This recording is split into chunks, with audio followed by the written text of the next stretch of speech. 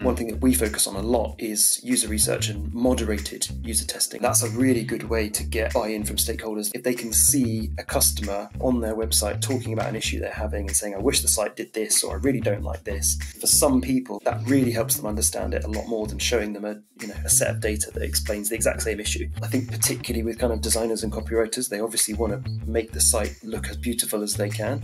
So we do have to, trying to rein them in a little bit sometimes. But as long as they're completely on board with what we're trying to do, I think that's the easiest thing. So we're not just kind of sending out designs to clients and saying, can you approve this? We're really trying to explain the reasoning behind why we're doing everything we do.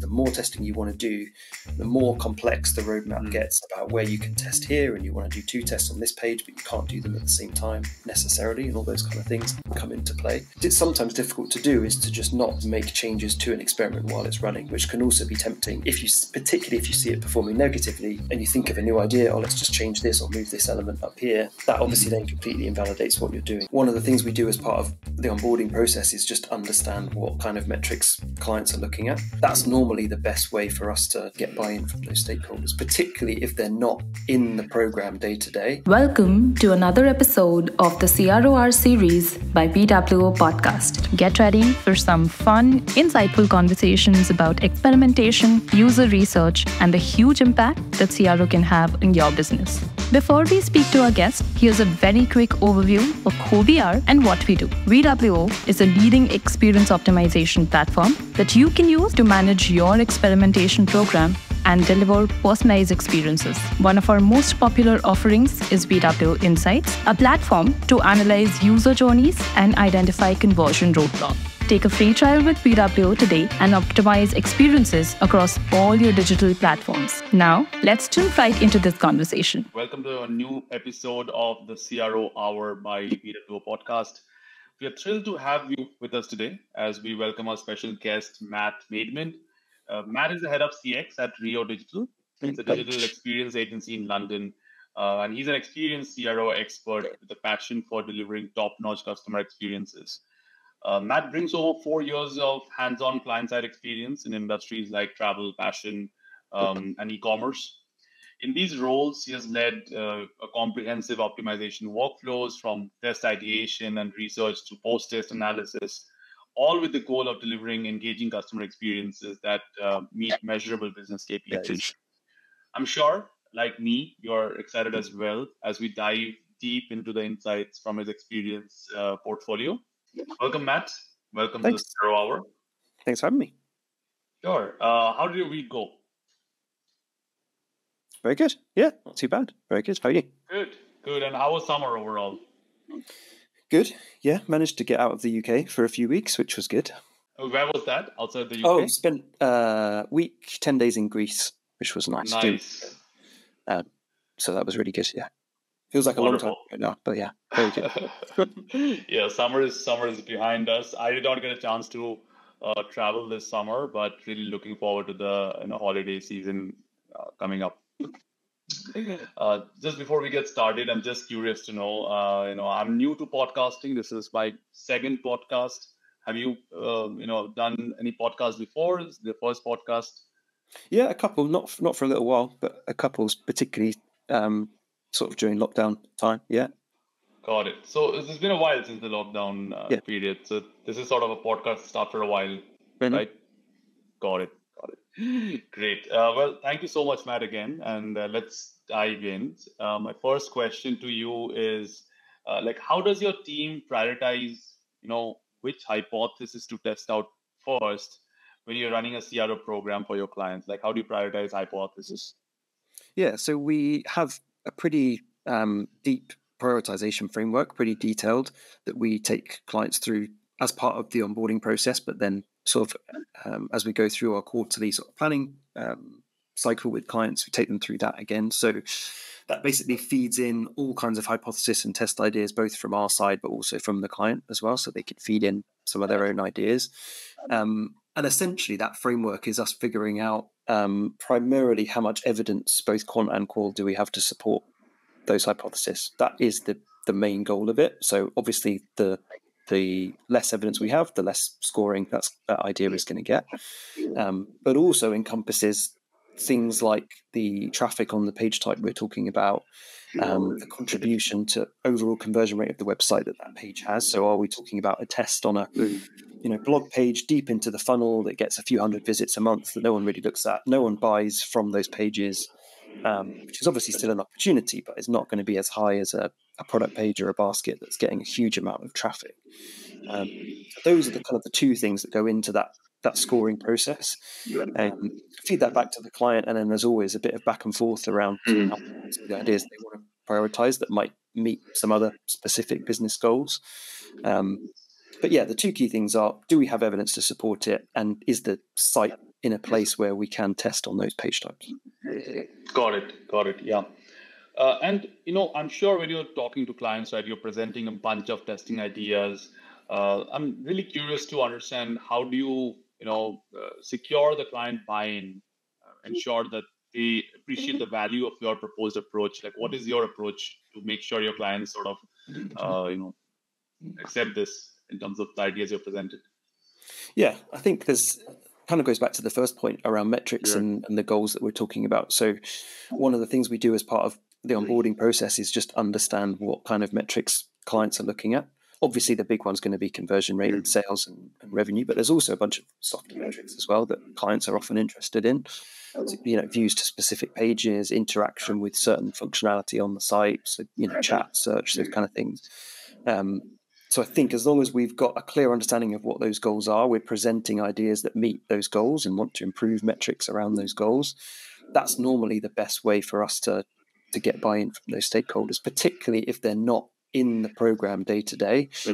If they sit outside of the program in a different team, or they're just too senior to be involved in it day to day, getting their buy-in to test that meet their goals is the critical thing. Got it. Yeah, and I'm sure, like, when you're talking about some of the metrics, you're looking at both qualitative and quantitative, metrics. If you could just expand on that, what are those metrics that you're looking at, and how do they come into play? What kind of data sources you're looking at, and how do you prioritize them or balance them out rather? Yeah, so the two obvious ones, and one thing that we focus on a lot is user research and moderated user testing on sites. Yeah. And I find that's a really good way to get buy-in from stakeholders that maybe are not that data focused and they're not in data day to day. If they can see a customer on their website talking about an issue they're having and saying, I wish the site did this, or I really don't like this. For some people, that really helps them understand it a lot more than showing them a set of data that explains the exact same issue. So using that usability testing to really show stakeholders, customers, telling them they don't like their website is often really useful. Or even if they do, just giving them positive feedback as well. And on the quant side, we use a mixture of obvious analytic sources from the website, whether that's GA or Adobe or others, to show them where customers are dropping off the site and where there's potential issues. But also on the customer side, we use quite a lot of voice of customer data as well, provided by clients, whether they're doing surveys on site, they're doing post-purchase, live chat, exports of that data. So that can also feed into, X number of people are talking about this as an issue on your site as well. So kind of attack it from all sides. And then some more sort of generic heuristic analysis that we're doing on the site of, kind of best practice and benchmarking against our existing clients as well. Got it. Yeah, no, that's pretty interesting. From my experience, I've seen a lot of businesses, it's a huge challenge for them to scale up their optimization program, particularly e-commerce businesses who are trying to do more, server-side tests to make those dynamic changes in the back end. As an expert, what would you suggest these businesses? A, how do you scale up optimization? And B, at a very specific server-side level, what factors should they consider from a server-side perspective? Yeah, so on the scaling side of it, that's a conversation we have regularly. I think once clients understand the value behind CRO, they just want to go faster and they want to do more. And that's where that initial kind of prioritization framework comes in, because the more testing you want to do, the more complex the roadmap gets about where you can test here, and you want to do 2 tests on this page, but you can't do them at the same time necessarily, and all those kind of things come into play. And also puts a huge amount more reliance on being able to analyze the data of previous tests that you've got to inform what you're going to do next. So a lot of the clients we talk to, if they're not on the mature side in terms of their program, they've probably been doing some ad hoc testing here and there. There's no real kind of strategy or data leading those ideas. To really scale, you need a huge amount of data, both from your existing test, but just from other areas of your site going into it to help do that, and regular sort of user research sessions and talking to customers to find new issues. On the server side, I think we've got a few clients that we work with that do some server-side testing. The biggest area we see of customers getting into that is more on the sort of pricing and offers side of things in e-commerce and in other industries as well. So understanding what levels of delivery costs they can charge, and on the subscription side, exactly the same thing. And they can change that, dynamically in the back end. And actually, in some instances, if you're increasing the threshold for free delivery, say you can do that without impacting conversion rate, then great. There's no obvious way to do that outside of server side. So those kind of insights are really, really useful. Got it. Yeah, and when you are dealing with clients and you are sort of building up a CRO program, CRO involves a lot of stakeholders, right? You're talking with designers, copywriters, developers. Now, as the head of CX, how do you make sure that everyone is aligned and the guardrails are set up and everyone is working towards similar kind of a goal? Yeah, I think on the client side, it's very similar to the stakeholder point, just around making sure everyone's clear on the goals of the program itself and what we're trying to work towards. But on a test-by-test basis, I think it's making sure there's a really clear test plan and documentation in place of what that specific test is trying to do. I think particularly with kind of designers and copywriters, they obviously want to make the site look as beautiful as they can.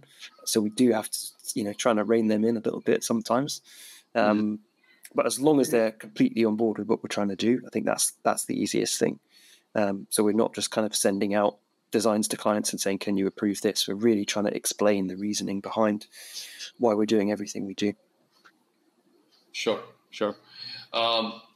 One of the challenges with modern CRO is businesses not really trusting test results. I'm really curious to understand what safeguards do you follow personally to ensure the test results are accurate and statistically they're significant and they make sense to the client? Yeah, there's a few things. So no matter what tool we're talking about, we work across a variety of tools. I think obviously the main one is going to be statistical significance. So we're not calling or concluding any test until that result is significant according to the tool. But sometimes even if it is showing significant, we're using a minimum sort of time frame for any A/B test of at least 2 weeks, mostly to take into consideration any kind of fluctuation around site traffic, channel mix that happens just in terms of seasonality week to week of that business. Particularly can be impacted by marketing channels. Whenever they're sending out specific email campaigns week to week, huge spike of traffic that may perform very differently to organic or direct traffic. So that 2 week time frame is really important. And then the big one, which is sometimes difficult to do, is to just not get excited when you see a huge win in the first couple of days of a test and just want to call it straight away. We're as guilty of that as clients are as well. So really just trying to not look at it for a couple of days and let the data do its work, really. And the big one we have to really not do is make changes to an experiment while it's running, which can also be tempting, particularly if you see it performing negatively and you think of a new idea, let's just change this or move this element up here. That obviously then completely invalidates what you're doing. So even if you're still getting ideas for iterations and new versions of the test while it's live, just letting it run its course and not making any changes to it is really important. Yeah, that's very relevant, right? And that sort of leads into my next question. So at Rio, what does post-test analysis look like for you when you're working with a client? Now, we know about the winning test. If you could just shed some more light around losing tests or tests that are not producing the expected results, how do you approach that? Yeah, like you said, the next steps or recommendations for a winning test are really easy. Just implement it, hard code it as quickly as you can. For losing tests, there's kind of two outcomes, I guess. There's on obviously we're writing a complete write-up of every test. So the recommendation for a losing test could be, let's park this and come back to it once we've got a fresh round of user insights or data to show what we should do next. If we don't have a clear reasoning as to why the test performed as it did. But more often than not, we're using those insights from losing tests to instantly inform a new idea that we're going to go after, or it'll confirm something that either us or the client thought was a no-brainer that actually has turned out to be a loser, and maybe they were going to implement it anyway, and we've proven that it has a detrimental impact on performance. So we're kind of using those losers to help validate some of the ideas that development teams within clients are having, and help them prioritize a backlog of ideas they've got themselves that they were going to probably implement anyway, but we've proven that it may not be the right thing to do. But yeah, very rare that we would just ditch a losing test altogether and there's no next step from it. Sure. Absolutely. And, I'm sure clients are approaching you with multiple use cases. One of the things that we often hear is friction points on websites. Now, if you come across a certain friction point on a website, how do you determine whether experimentation is the right approach or personalization is the right approach, or maybe a combination of both? Because if you really think about it, experiments can involve both segmentation and targeted experiences, right? I'm just curious to understand what criteria you use to decide whether it's either one of them, or sort of a hybrid model. Yeah, I think more often than not, it's a hybrid of the two. I think it would be very rare for us to start immediately with personalization, particularly with a new client. So, like you say, if there's an issue with a drop off at a specific point in the funnel, say the basket, we may not have data from all kinds of segments to know whether there's a different issue for different segments to begin with. So, where we would normally start with an issue like that is a series of smaller experiments delivered to all customers of all different segments to understand how most people behave. And then within the results of that, break that data down into those segments, say new, returning, or customer has purchased before, hasn't purchased, what categories have they purchased, to understand whether there is an opportunity to personalize. Because I think going down that personalization route immediately, you're obviously going to, depending on the size of the segment, you're going to have much less traffic to test upon. And the opportunity, if you can improve the performance of that segment, is probably going to be lower. Whereas if you can improve the performance for everyone, then all of those segments are winning. Sure. So, yeah, I think experiment for all to begin with, and then personalize those segments within it using that data. So the hybrid model is what you would do. Yeah, not yeah, exactly. Got it. Great. Now, let's take a step back, Matt. You're working with businesses of different kinds or different sizes in the UK. What do you have to say about the experimentation mindset amongst UK businesses? Do you see any unique challenges in the market, specifically the UK, or do you see any opportunities that exist, any areas of improvement, any of that? Yeah, I think, we work with businesses of varying sizes and varying maturity levels within experimentation. So that's the obvious, sort of difference that we see across the board. And we're working with clients in all of those areas. I think the biggest opportunity probably is helping clients to utilize data that they've already got, that they're just not using or they're not incorporating into their day-to-day. Whether that's through analytics tools, whether that's the voice of customer data that a lot of businesses are gathering and just not using. So that's one of the big ways and sort of the unique challenges that customers have is we've got all this data, we don't know how to use it, and we want to start experimenting. Or they've got an existing CRO program that's maybe lower on the maturity scale, and they're doing a lot of ad hoc testing, but they're not using any of that data they've got to inform it. Cool.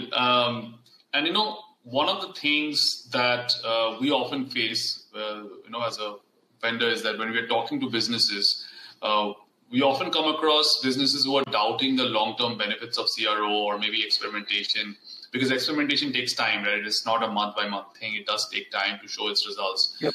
Would you have any advice for businesses, who are sort of doubtful from a benefit standpoint of CRO?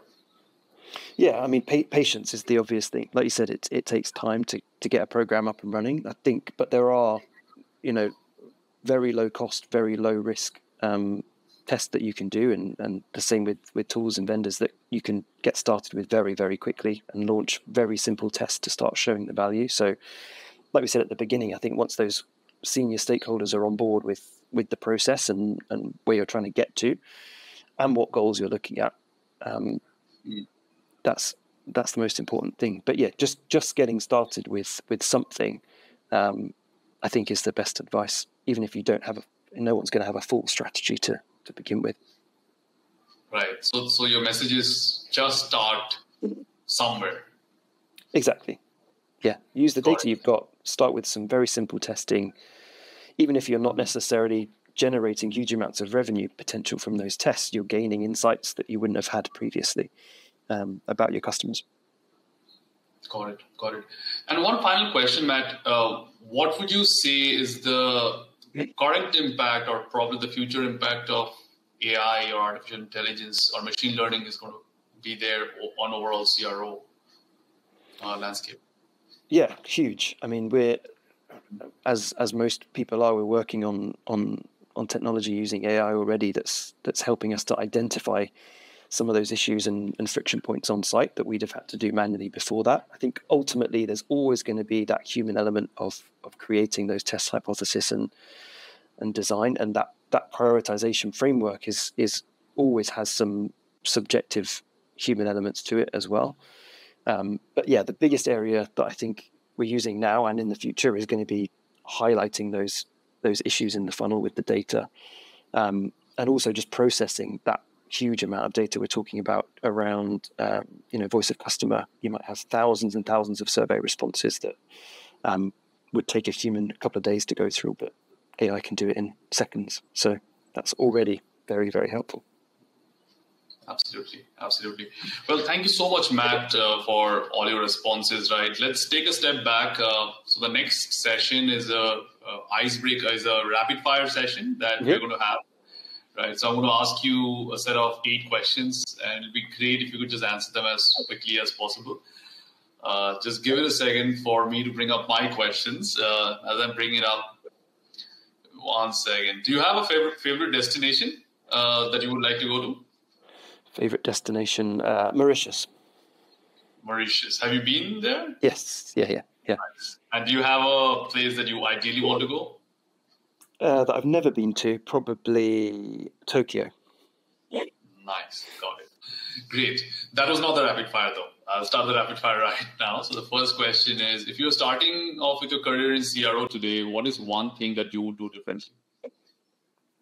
One thing I would do differently. I would say, don't worry about failing tests immediately. Don't assume everything you do is going to win, and be prepared to be wrong, I think, is the big one. Got it. Next question is a more personal question. Do you have a go-to destination in Europe? In Europe, I would say Edinburgh, Scotland. Pretty underrated, but beautiful city. Yeah. Got it. The next question is, what is one thing you think AI is going to replace in the next 3 years? It's going to replace any kind of live chat interaction. Completely replaced. Absolutely. Any 2 books that you would recommend to our listeners?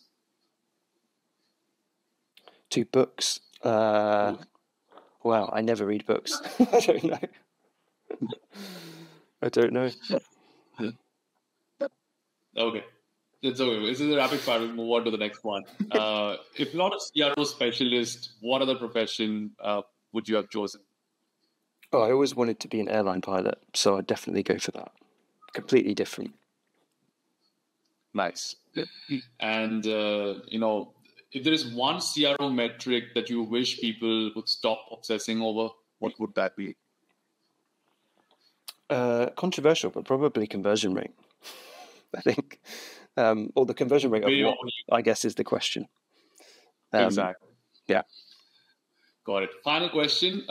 Is there a dream or a goal? It can be a personal or professional that you want to achieve over the next 3 years? Next 3 years, I would love to do a marathon. Personally, that would be one thing I would pick.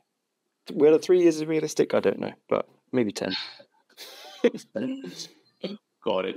Wonderful. Thank you so much, Matt, for your time. And thank you, listeners, for being a part of this podcast. We will be back with more such sessions in the next few weeks and months. Thank you.